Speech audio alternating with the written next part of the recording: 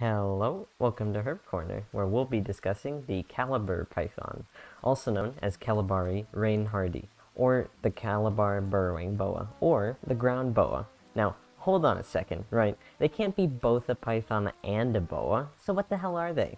Well, they're boas. Thing is, there's a lot of debate on where they're categorized. They're currently in the category of Ericine, which is a subfamily of non-venomous sand boas. Think Canyon sand boa. That's also under debate though, and this might be hard to understand for some newcomers, but I'll try my best.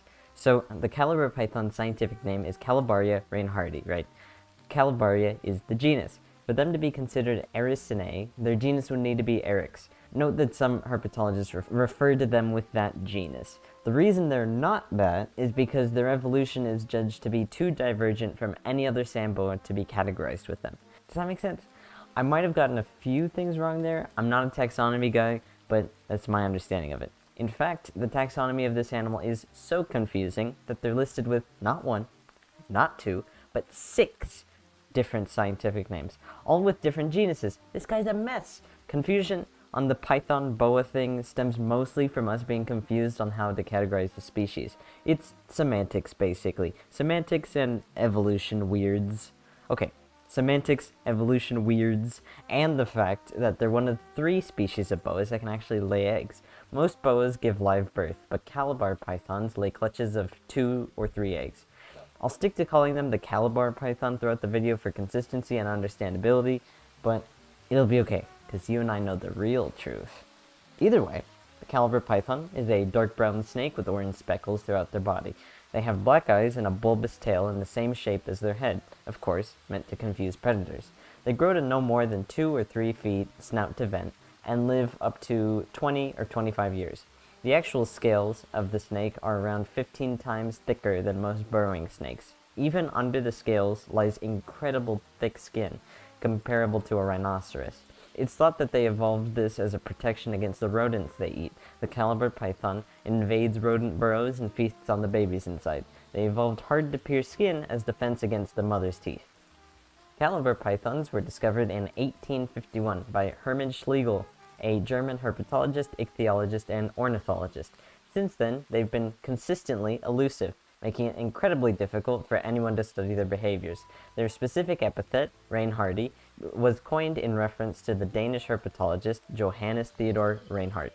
They're native to Central West Africa, including Liberia, Côte d'Ivoire, Ghana, Togo, Nigeria, and Cameroon.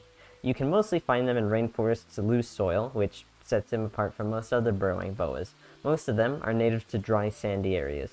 Calabar pythons are used to humid areas. Even if the land itself isn't humid, the underground area of it is. They're primarily fossorial, so the overall climate of the surface doesn't mean very much for their overall care. Fossorial means the animal is underground dwelling. When it comes to the care of the Calabar python, it's very similar to that of a ball python. Overall, they're a pretty good beginner snake. Behaviorally, they have a lot of similarities with ball pythons and rosy boas. This snake makes a terrific educational animal for presentations due to their mellow nature. Like ball pythons, they curl up into a ball in your hand. A 20 or 25 gallon long terrarium works fine for them. Make sure that the tank comes with some kind of secure lid. If it's a sliding lid, you don't have to worry about it. But if it's one of the lifty ones, you gotta secure it with books, rocks, or just something heavy.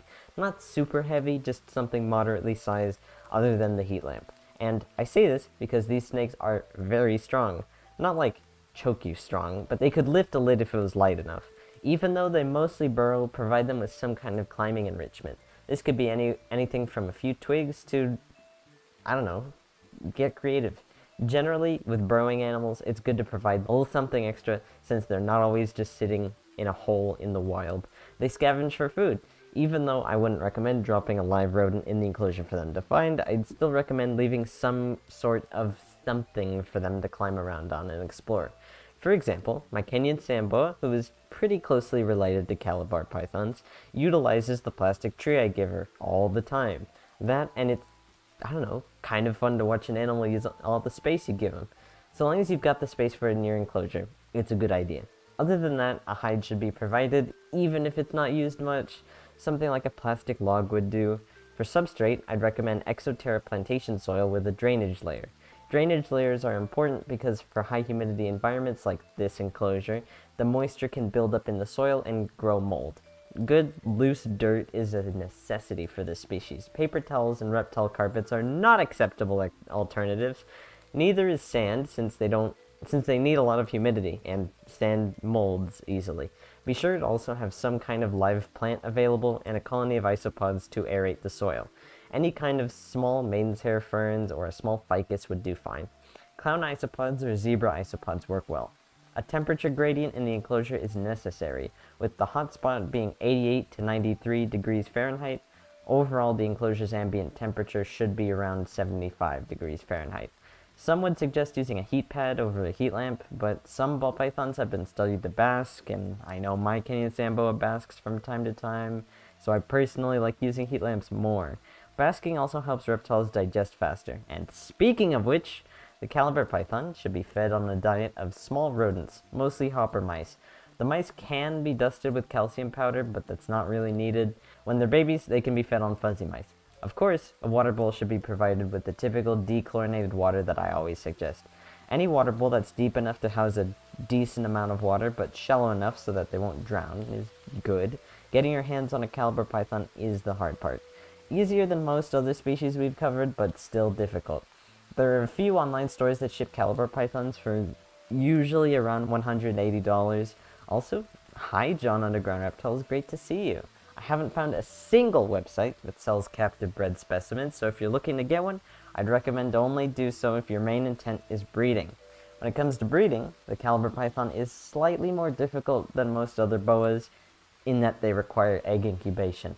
Though some articles have described the species as difficult to breed, they justify that by saying they need to provide plenty of food and water, which, 1, isn't difficult to provide, and 2, that's the same with almost every snake species, if not all.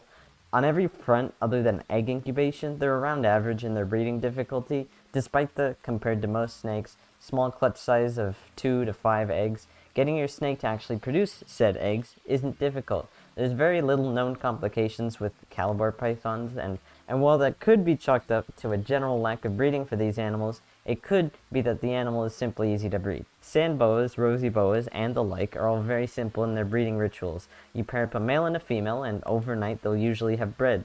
Granted, there are still some factors that need to be sorted out, but it's a very simple process. Calabar pythons usually breed in late winter or early spring, similarly to Kenyan sand boas. You should wait at least 2 years for your female to mature before breeding, and at least 1 year for your male. Once they're both at the breeding age, they can be paired up for mating. Make sure to leave an egg box in the enclosure while they get busy. An egg box is some kind of box, plastic usually, could be Tupperware, with a lot of humidity on the inside. A lot of reptile keepers will usually fill the box with sphagnum moss. Check the egg box a day or two after pairing them up together. If there are eggs in the egg box, transfer them into your incubator. Incubators are super diverse in terms of appearance and functionality. I've never personally used one, but I know they can cost anywhere from $60 to $170. Do additional research when considering buying an egg incubator for reptile eggs. I'm aware some reptile people have made their own incubators from scratch, so look into that too. But that's going to be all for this installment of Herp Corner.